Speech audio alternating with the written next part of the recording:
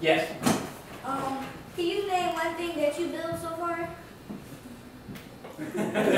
I'll show you some things. What do you think that is? Wow. Does that look like the building you're in? What do you think about that room? It's better than where we are. There's better computers because it's only 2 computers. Here? And we need like 23. We'll begin to brainstorm a project, and then I think we're going to go into groups and actually design spaces in and around this building. Can you tell me what Greg taught you up there? Skills, because he did an example with Kanisha, and Kanisha got smaller and smaller.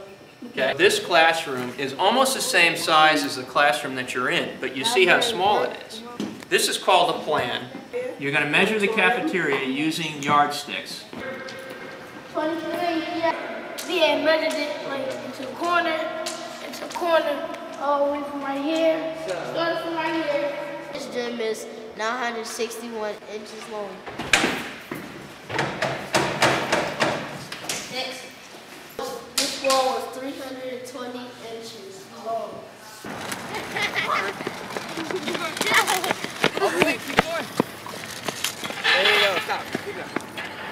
How long was the schoolyard? 323 feet and 4 inches.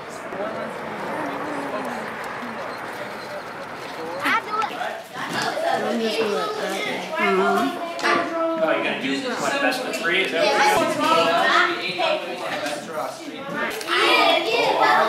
Okay, now we got to draw a library. So today we're going to see a little bit about what these buildings are made of. And what we're also going to talk about a little bit is green materials. What do you think green building is? It's a building that uses materials that safe with the environment. Exactly. What do you drink soda out of? This is aluminum from your soda cans. Oh, it's like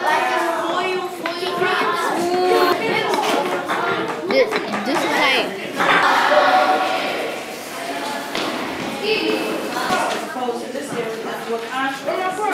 Like this is like the front, and this is the side. You might want to do above and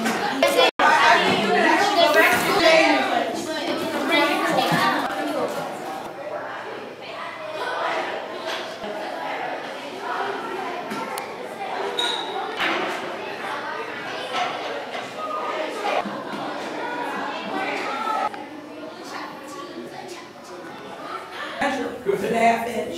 So that's why we did the ½ inch scale. So we tried to integrate a lot of what they need to learn. That's great. 6 tables in every room.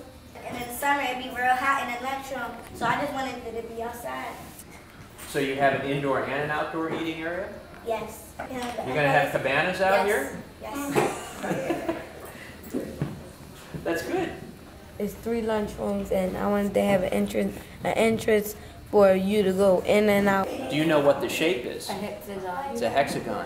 It says cushioned seats. Oh, nice. Okay, Iran has thought about how he's going to have people sit and what the materials are. All they got to do is walk in here, get their lunch, and then go back in their lunchroom. But this table, it goes around and around.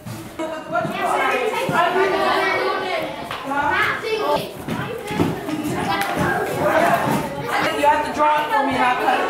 Draw it on the thing for me and I'll cut it. Do a timeout.